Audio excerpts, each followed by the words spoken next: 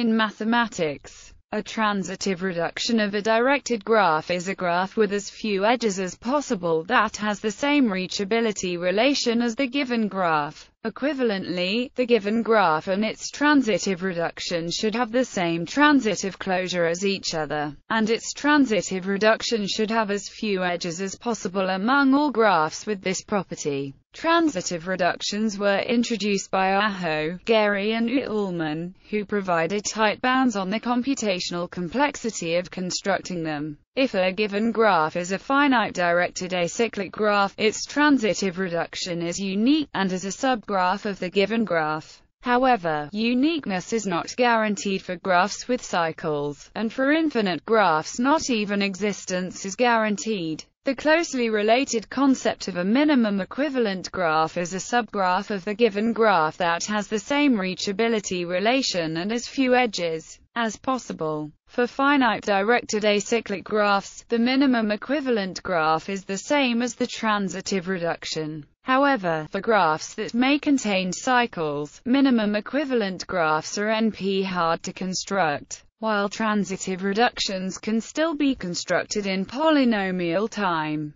Transitive reductions can also be defined for more abstract binary relations on sets, by interpreting the pairs of the relation as arcs in a graph. In directed acyclic graphs, the transitive reduction of a finite directed graph G is a graph with the fewest possible edges that has the same reachability relation as the original graph. That is, if there is a path from a vertex X to a vertex Y in graph G, there must also be a path from X to Y in the transitive reduction of G, and vice versa. The following image displays drawings of graphs corresponding to a non-transitive binary relation and its transitive reduction. The transitive reduction of a finite directed acyclic graph G is unique, and consists of the edges of G that form the only path between their endpoints. In particular, it is always a subgraph of the given graph. For this reason, the transitive reduction coincides with the minimum equivalent graph in this case. In the mathematical theory of binary relations, any relation R on a set X may be thought of as a directed graph that has the set X as its vertex set and that has an arc XY for every ordered pair of elements that are related in R. In particular, this method lets partially ordered sets be reinterpreted as directed acyclic graphs, in which there is an arc XY in the graph whenever there is an order relation X less than Y between the given pair of elements of the partial order. When the transitive reduction operation is applied to a directed acyclic graph that has been constructed in this way, it generates the covering relation of the partial order, which is frequently given visual expression by means of a Hasse diagram. Transitive reduction has been used on networks which can be represented as directed acyclic graphs to reveal structural differences between networks. In graphs with cycles, in a finite graph that may have cycles, the transitive reduction is not uniquely defined. Additionally, it may be the case that none of these minimal graphs is a subgraph of the given graph. Nevertheless, it is straightforward to characterize the minimal graphs with the same reachability relation as the given graph G. If G is an arbitrary directed graph, and H is a graph with the minimum possible number of edges having the same reachability relation as G, then H consists of a directed cycle for each strongly connected component of G, connecting together the vertices in this component, an edge XY for each edge XY of the transitive reduction of the condensation of G, where X and Y are two strongly connected components of G that are connected by an edge in the condensation. X is any vertex in component X,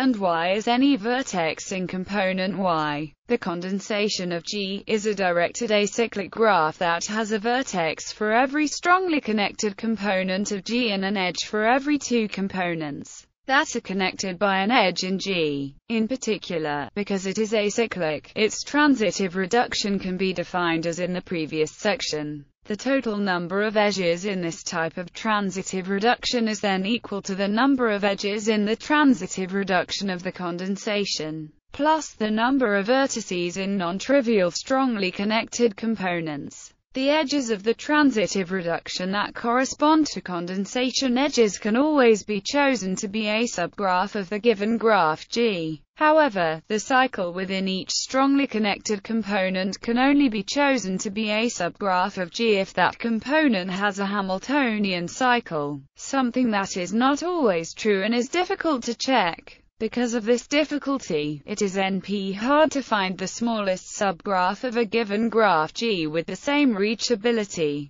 Computational complexity, as Aho al. show, when the time complexity of graph algorithms is measured only as a function of the number n of vertices in the graph, and not as a function of the number of edges. Transitive closure and transitive reduction of directed acyclic graphs have the same complexity. It had already been shown that transitive closure and multiplication of Boolean matrices of size n times n had the same complexity as each other, so this result put transitive reduction into the same class. The fastest known exact algorithms for matrix multiplication, as of 2015, take time O, and this gives the fastest known worst-case time bound for transitive reduction in dense graphs. Computing the reduction using the closure to prove that transitive reduction is as easy as transitive closure. Aho al. rely on the already known equivalence with Boolean matrix multiplication. They let A be the adjacency matrix of the given graph, and B be the adjacency matrix of its transitive closure. Then an edge UV belongs to the transitive reduction if and only if there is a non-zero entry in row U and column V of matrix A, and there is not a non-zero entry in the same position of the matrix product AB. In this construction, the non-zero elements of the matrix AB represent pairs of vertices connected by paths of length 2 or more. Computing the closure using the reduction to prove that transitive reduction is as hard as transitive closure. Aho al. construct from a given directed acyclic graph G another graph H, in which each vertex of G is replaced by a path of 3 vertices, and each edge of G corresponds to an edge in H connecting the corresponding middle vertices of these paths. In addition, in the graph H, Aho al. add an edge from every path start to every path end. In the transitive reduction of H, there is an edge from the path start for U to the path end for V, if and only if edge UV does not belong to the transitive closure of G. Therefore, if the transitive reduction of H can be computed efficiently, the transitive closure of G can be read off directly from it.